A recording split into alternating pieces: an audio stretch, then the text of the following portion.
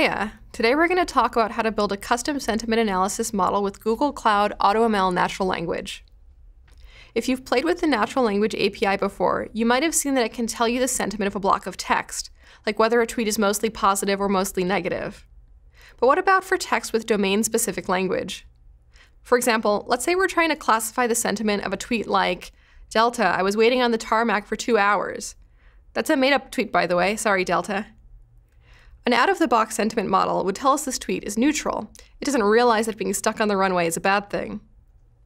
For this, we'll use AutoML natural language to train a custom sentiment model. To do that, we'll need a labeled dataset. Today we'll build a model that identifies the sentiment of tweets about airlines using a dataset built by Crowdflower. To prepare our dataset, all we have to do is save the tweet with their labels in a CSV. The leftmost column indicates what we should use a given example for, like testing, training, or validation.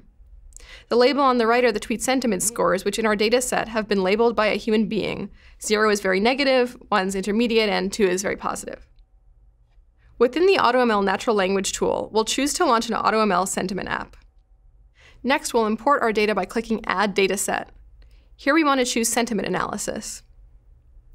We can upload the data by importing it as a CSV directly or as a zip file, but I've already uploaded my CSV to a Google Cloud storage bucket, so I'm just going to import it that way. Down here by sentiment scale, we'll tell AutoML the range of sentiment scores to expect in the dataset. Since our scores go from 0, the most negative, to 2, the most positive, we'll select 2 as the maximum sentiment score. Now the data is importing. This could take a few minutes to finish. Once data is imported, we'll see it here in the Text Items tab. We can click into an example and make sure it has the right sentiment score, or change it if it doesn't. Notice we also have the counts of how many examples we have for each label on the left. We'll need at least 100 examples per label to start training. We can begin training a model by navigating over to the Train tab and clicking Start Training. Training a model can take up to 3 hours, so hold tight. You'll get an email when it's done. When training's finished, we'll be able to see our model here in the Train tab. We can see how well it did by clicking See Full Evaluation. Here in the Evaluate panel, we can click in to see the performance of our model. The metrics we care about are precision and recall.